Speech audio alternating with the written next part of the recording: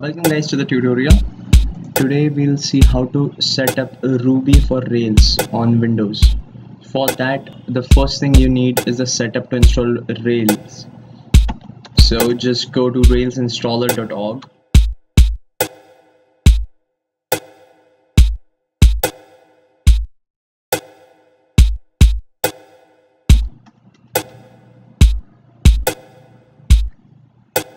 Once you are here, just scroll down to the download button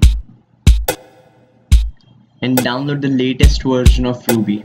No matter which version it is, just download it, okay? So once you download it, run it. This will be the Ruby Rails installer. Just run this thing.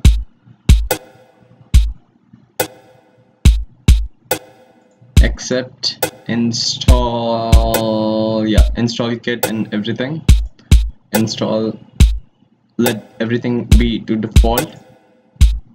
Install.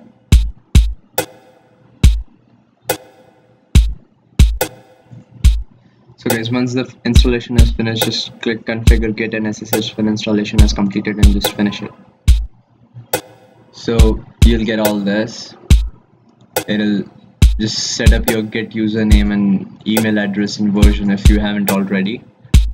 And what you need to do next is just type gem install bundler.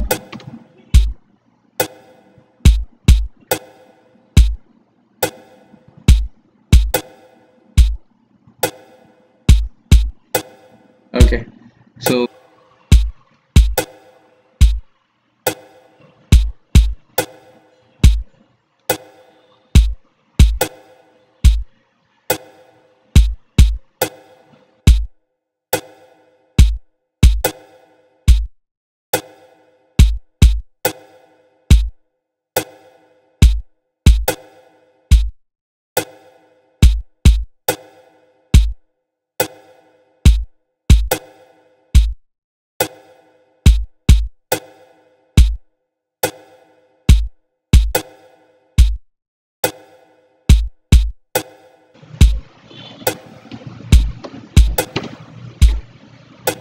this error might come. We have a fix for this error. Just go to your C directory, Rails installer, Ruby, binary file, and find your rails.batch file. This file, just right click it, edit it. Make sure you use a thing like Notepad++ or something like that. Now all you need to do is just paste this code. Okay, I have this code in the description. Just make this change, save it, close it.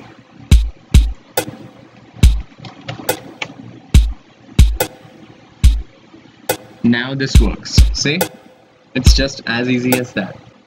Now let's see if our thing works. Rails new, let's my project.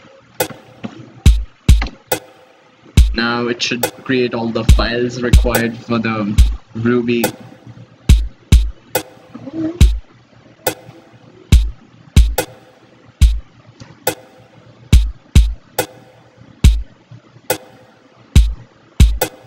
It usually takes some time, just give it a second.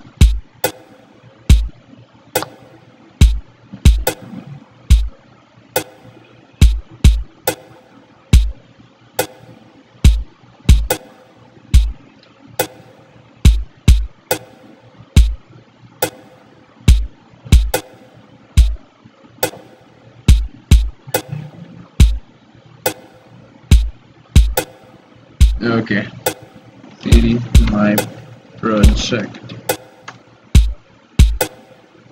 bundle install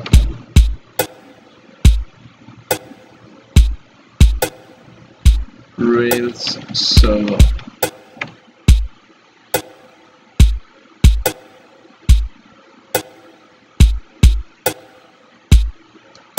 Now we'll check that in a new Google window. You can use any browser for that. So it's on localhost 3000. So we just go to this localhost 3000.